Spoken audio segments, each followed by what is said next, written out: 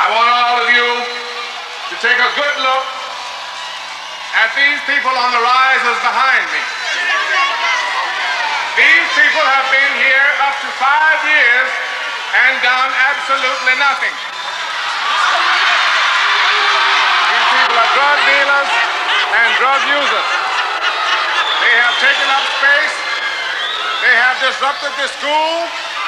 They have harassed your teachers. And they have intimidated you. Well, times are about to change. You will not be bothered in Joe Clark's school. These people are incorrigible.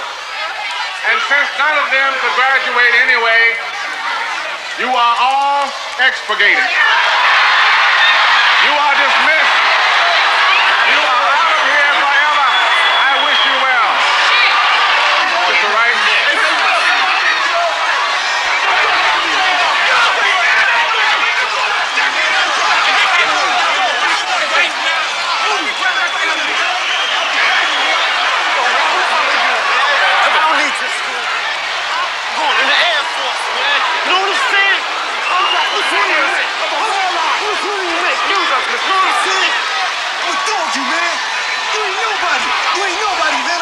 You, man. You ain't nobody, money.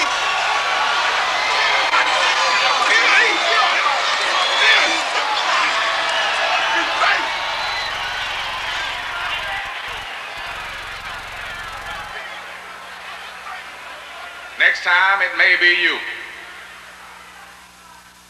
If you do no better than they did, next time, it will be you.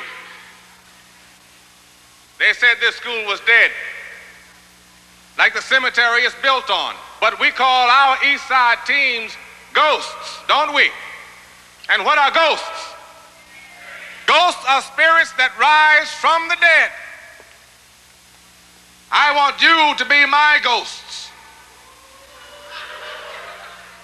You are going to lead our resurrection by defying the expectation that all of us are doomed to failure. My motto is simple. If you do not succeed in life, I don't want you to blame your parents. I don't want you to blame the white man. I want you to blame yourselves. The responsibility is yours. But while the court cases were fought, the schools stayed closed, and the children, especially the black children, paid the price.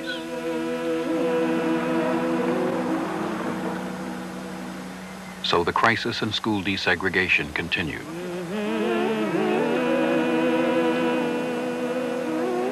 In the fall of 1960 in New Orleans, 4 little black girls were sent to first grade in white schools.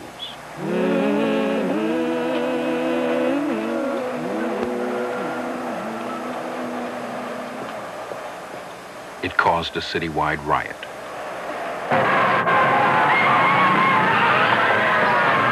I don't want you to blame the white man. I want you to blame yourselves.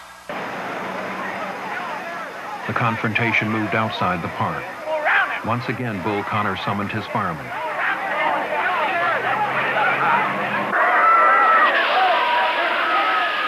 With no place to run, no trees for protection, the demonstrators were hit with the full force of the water.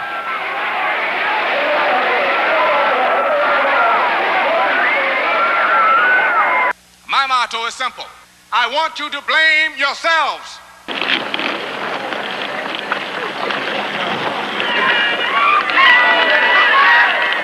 I want you to blame yourselves.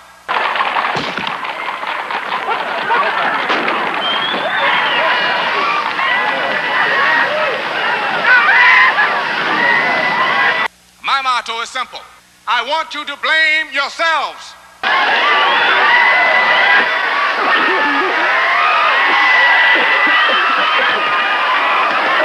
I want you to blame yourselves.